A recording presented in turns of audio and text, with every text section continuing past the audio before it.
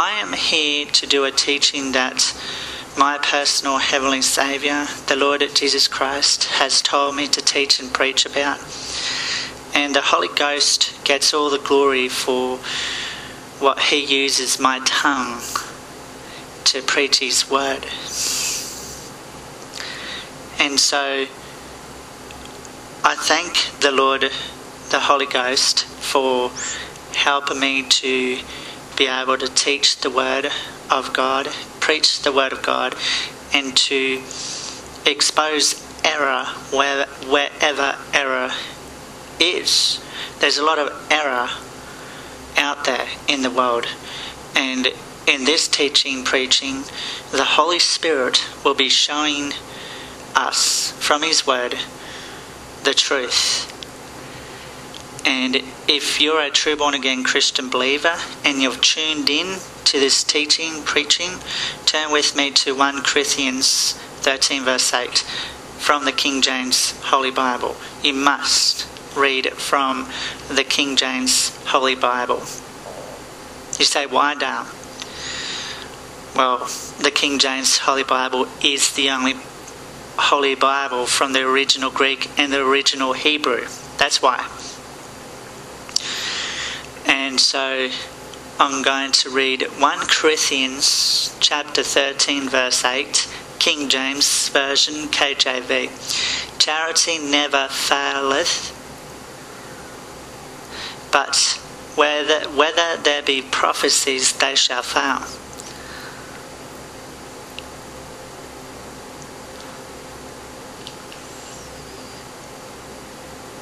Whether there be tongues, they shall cease. Whether there be knowledge, it shall vanish away.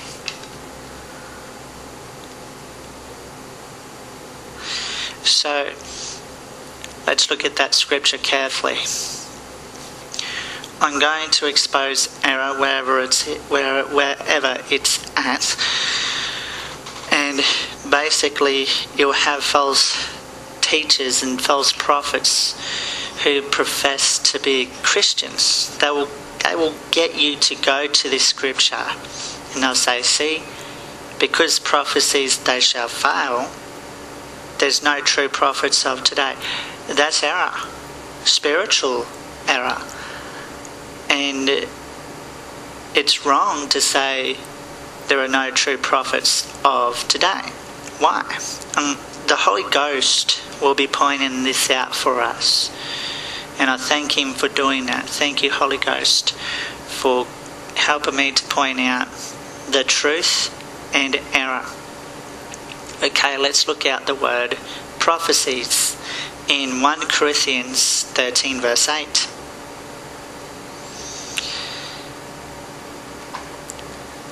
You notice it says in 1 Corinthians 13 verse 8, the words, there be prophecies, they shall fail. So, what prophecies can you think of that fails? It can't be true prophecies. It has to be false prophecies. So, is this scripture indicating that false prophecies do fail? Yes. Yes. Does it indicate that true prophecies will fail? And the answer is no. Why? Because true prophecies can't fail. You say, where's that in the Bible, Dale? Let's turn to the Gospel of Matthew, chapter 24. And let's go to verse 6 to verse 7. These are the words of the Lord Jesus Christ Himself, saying, And ye shall hear of wars and rumours of wars. See that ye be not troubled, for all these things must come to pass, but the end is not yet. For nation shall rise against nation, and kingdom against kingdom. and there shall be famines and pestilence and earthquakes in divers places. Now, Jesus prophesied of wars. So, when Jesus prophesies of those things that he quoted in the Gospel of Matthew chapter 24, verse 6 to verse 7, do they cease? No. So that's a continual thing. Wars will always happen. Will always. So to those false prophets out there and those false teachers out there, false apostles and false evangelists and false pastors and false teachers, you can't be going around deceiving people. It's wrong. You can't say there are no true prophets of today because you're trying to slap Jesus in the face. He's the greatest prophet of all time. He prophesied there shall be wars. Yeah, let's read that scripture again. The scriptures in the Gospel of Matthew chapter 24, verse 6 to verse 7. And ye shall hear of wars and rumours of wars.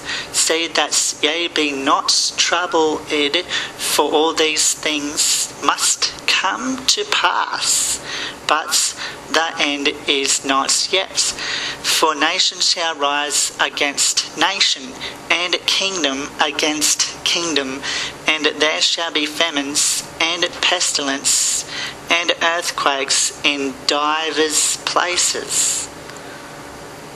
Divers places.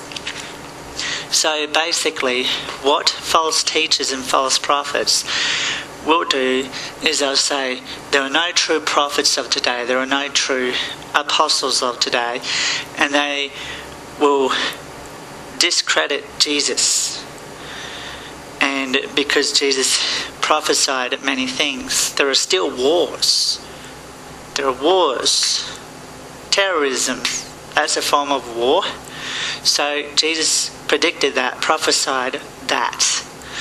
And so, but yet that's still come to pass today.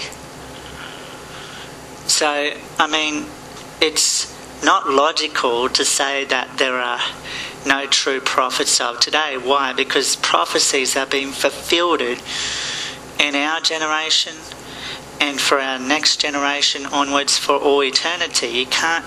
Wars will continue to happen on certain occasions. And so that shuts down the whole argument of the false teachers teaching and false prophets teaching that there are no true prophets of today. Now, let's go to Matthew chapter 7, verse 15.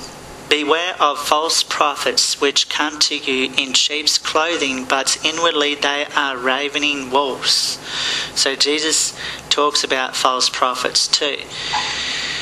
And in 2 Peter 2 verse 1. But there were false prophets also among the people, even as there shall be false teachers among you, who privily shall bring in damnable heresies, even denying the Lord that brought them, and bring upon themselves swift destruction. So the false teachers and false prophets will deny the Lord Jesus Christ, his teaching in his word of Matthew chapter 24 verse 6 to verse 7. They won't believe that there are going to be prophecies fulfilled, that there are wars of today, because they don't believe true prophets are of today, which is basically devilish. How the false prophets, false teachers try to say that there are no true prophets of today. So discernment is a must in this world. We need to have the Holy Spirit, the discernment to be able to discern what is truth and what is error. Now, the thing is false prophets and false teachers will say,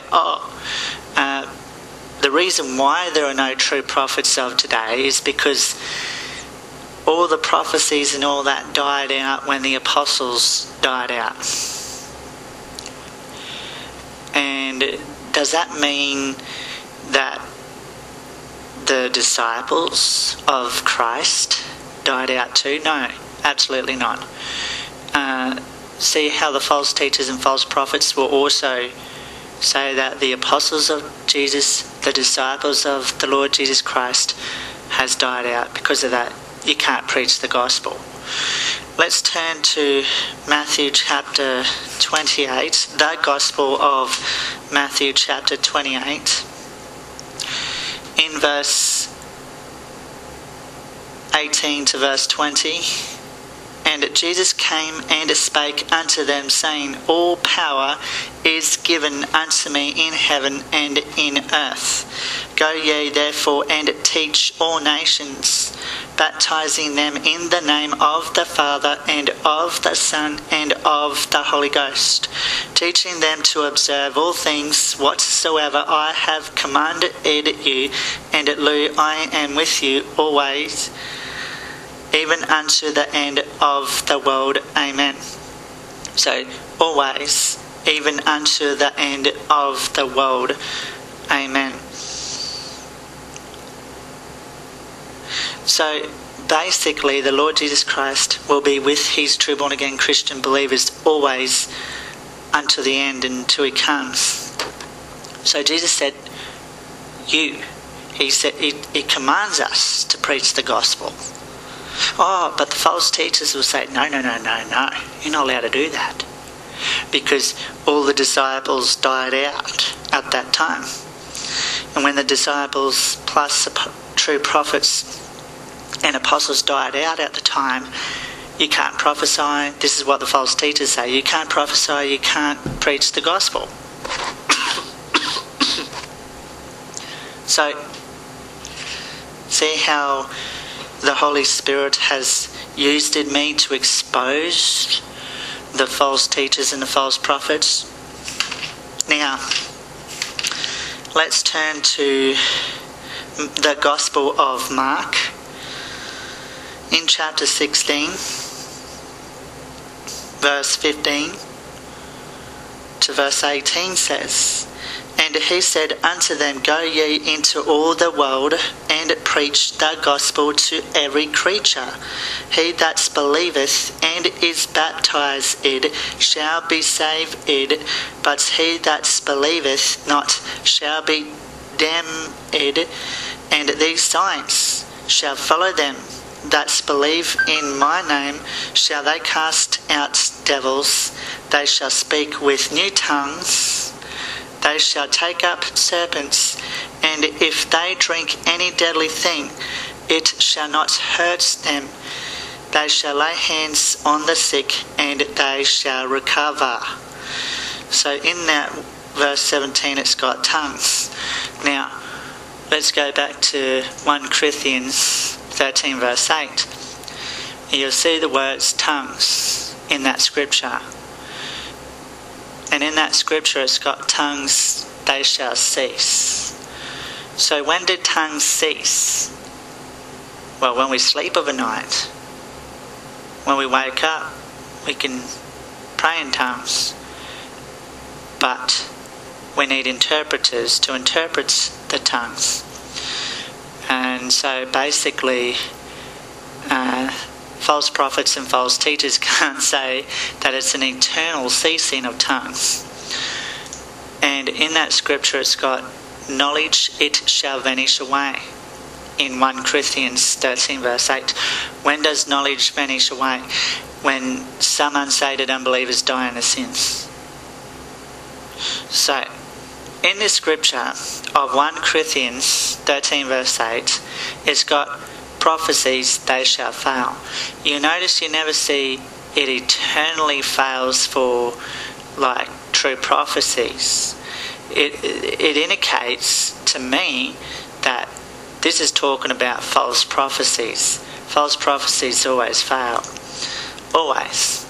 The proof and evidence of this is found in Deuteronomy chapter 18 verse 20 to verse 22. We'll turn there. Turn to this one beautiful scripture. And I thank the Holy Spirit for cross-referencing scriptures for me. Okay, Deuteronomy chapter 18 verse 20 to verse 22. King James Version, KJV. But the prophets which shall presume to speak a word in my name, which I have not commanded him to speak, or that shall speak in the name of other gods, even that prophet shall die. And if thou say in thine heart, how shall we know the word which the Lord hath not spoken? When a prophet speaketh in the name of the Lord, if the thing follow not nor come to pass, that is the thing which the Lord hath not spoken, but the prophet hath spoken it presumptuously, thou shalt not be afraid of him. King James Version, KJV. And so, there you go. There you go. So, how do we know a false prophet?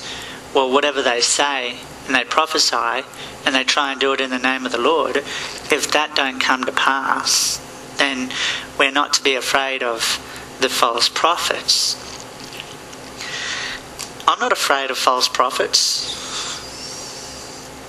Okay, let's go to Ephesians chapter 4, and let's read in verse 9 to verse 13. Now that he ascended, what is it but that he also descended first into the lower parts of the earth? He that descended is the same also that ascended up far above all heavens, that he might fill all things. And he gave some apostles, and some prophets, and some evangelists, and some pastors and teachers, for the perfecting of the saints, for the work of the ministry, for the edifying of the body of Christ, till we all come in the unity of the faith and of the knowledge of the Son of God, unto a perfect man, unto the measure of the stature of the fullness of Christ. So, basically, God has given gifts for a reason. Now, false prophets and false teachers will look at Ephesians chapter 4 verse 11 and say, oh, the Apostle Paul said it, and then when he died, all prophecies, true prophecies and apostles have been done away. Now, the thing is the Holy Spirit is going to point something out for us here. Ephesians chapter 4 verse 11, you'll see evangelists and some pastors and teachers in that scripture. Now, do we need evangelists and some pastors and teachers of today? If you answer yes, then we need true prophets, apostles of today.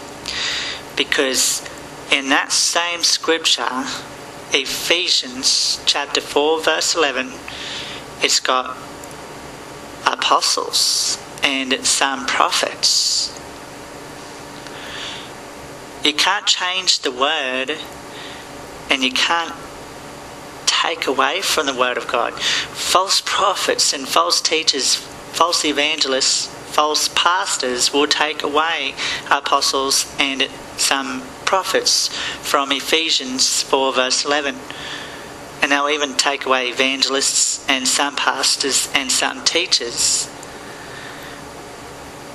And so basically, true born-again Christian believers will believe that, evangelists are people that spread the gospel. And yes, Jesus commands us to still keep preaching the gospel message. Now, that scripture in Ephesians chapter 4 verse 11,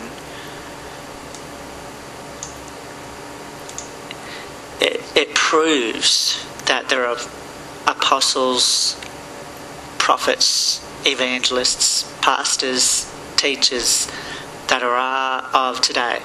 Why? Because verse 12, Ephesians 4 verse 12, says, for the perfecting of the saints, for the work of the ministry, for the edifying of the body of Christ. Who is the body of Christ? Us.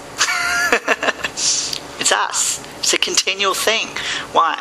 Because the S on the end of saints is a meaning all saints everywhere. And so we see the body of Christ mentioned in that verse. So who's the body of Christ? It's us, it's the church. No, it's the true born again Christian believers, when I mean us. So basically, with the edifying of the body of Christ, it's the true born again Christian believers. It's everywhere that more or less false prophets and false teachers can't go and say that there are no true prophets of today. And so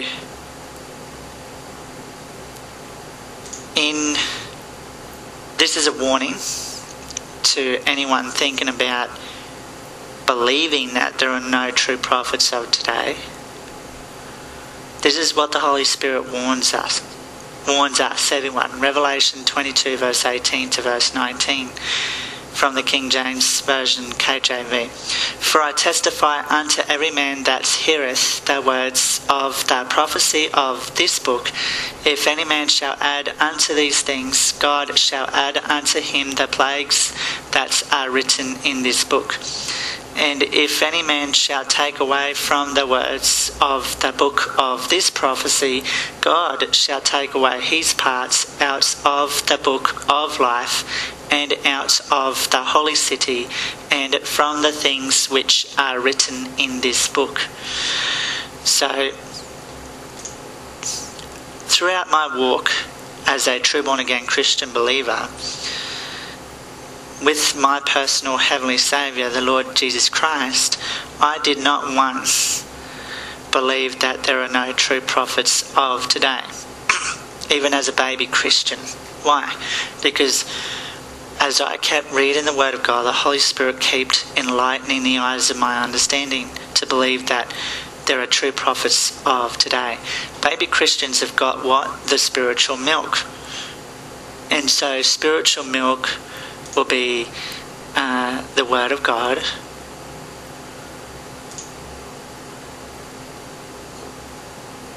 And basically we need the Word of God to grow spiritually. So let's turn to 1 John 4 verse 1 to verse 6. Let's get this passage of scripture up, shall we? Okay, 1 John 4 verse 1 to verse 6. the Holy Spirit says, "Beloved, believe not every spirit, but try the spirits whether they are of God, because many false prophets are gone out into the world. Hereby know ye the Spirit of God, every spirit that confesseth that Jesus Christ is come in the flesh is of God. And every spirit that confesseth not that Jesus Christ is come in the flesh is not of God. And this is that spirit of Antichrist, whereof ye have heard that it should come, and even now already is it in the world.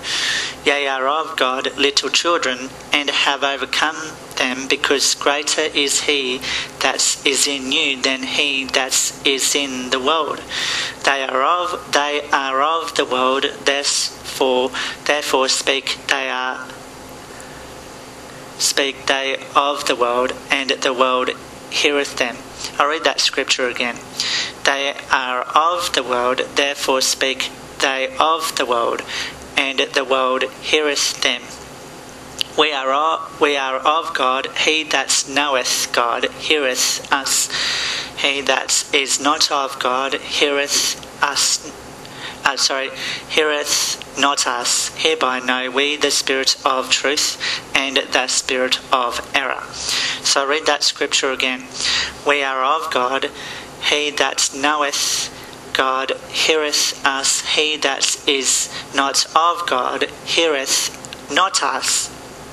Whereby know we the spirit of truth and the spirit of error.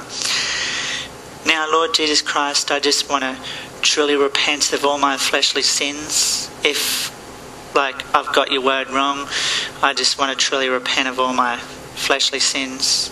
Forgive me of all my fleshly sins, Lord Jesus Christ. I just want to be humble, teaching your word. Amen. So, let's go to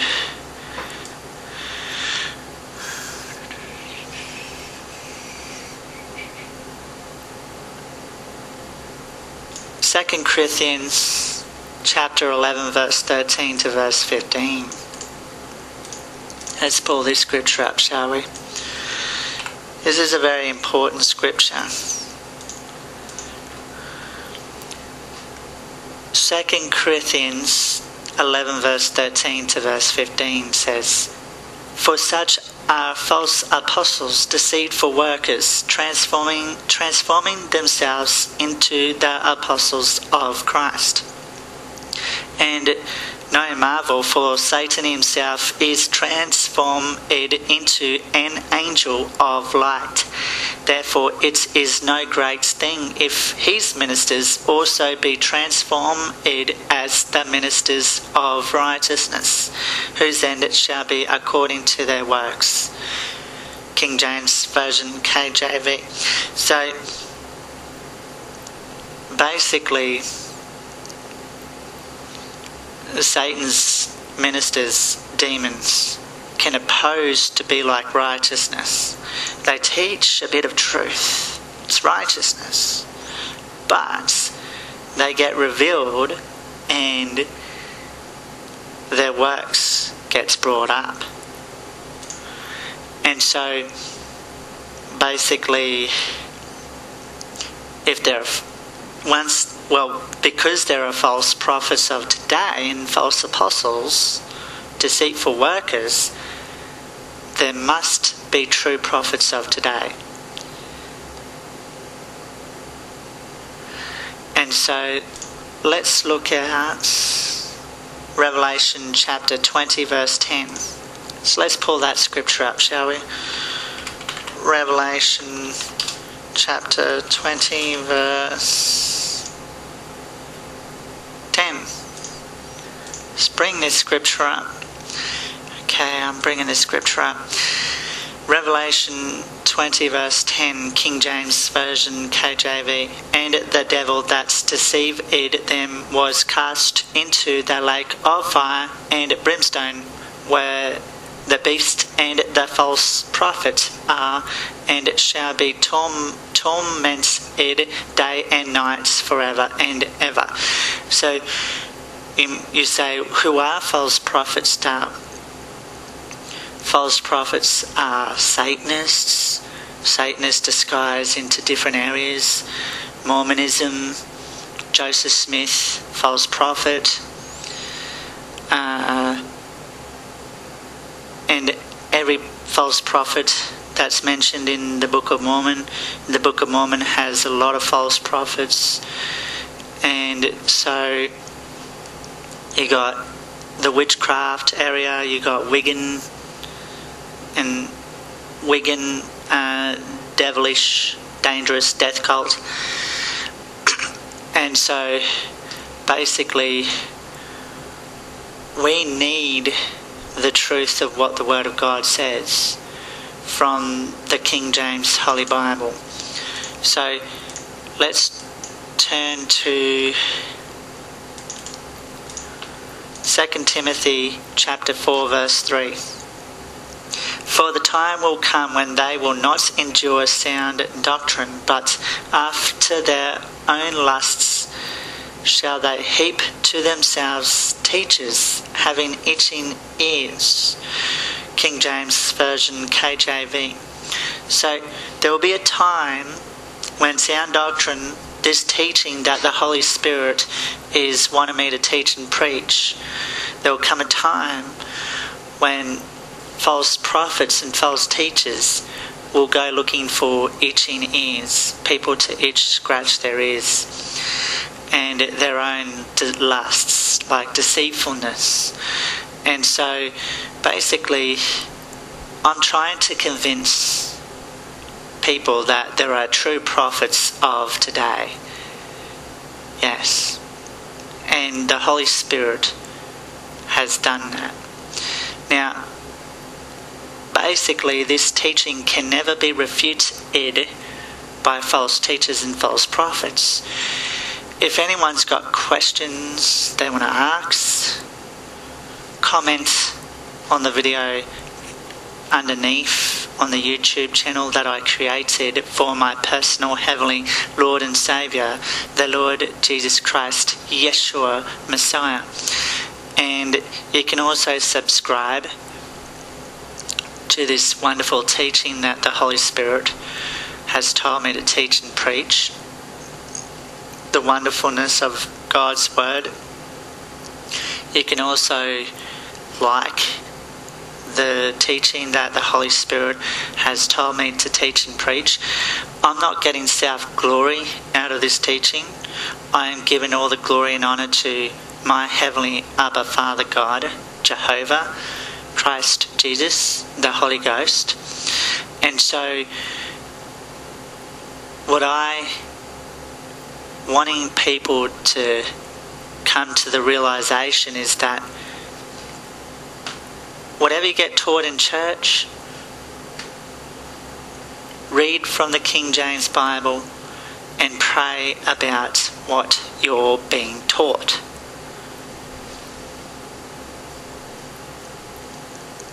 You hear someone in a pulpit saying, oh, there are no true prophets of today. You don't automatically believe that. You go away, you write it down, you pray and ask the Holy Spirit, is what that person's saying in the pulpit, is it true or false? The Holy Spirit would tell you it is false. Why? The Holy Spirit will get you to go to His Word. And that's wonderful, because when you pray to God, the Lord Jesus Christ, the Holy Ghost, God the Father in Christ Jesus, the Holy Spirit, will guide you through His holy words. It will always come through what the Word of God says. God will show you in dreams and visions too. He will show you through His Word. And God's Word cannot return void. It will always come back with something good. And so the Holy Spirit, I thank you, Heavenly Father God, the Holy Spirit, the Lord Jesus Christ, for helping me to be able to convince the hearts of people that there are true prophets of today, and that it's only through your word that they will believe that there are true prophets of today. And that I thank you, the Holy Spirit, for helping me to back up what I'm saying with your word, so that your word will enlighten the eyes and the hearts of many souls, so that they can believe the truth, and the truth will make them free. Amen. And I'm going to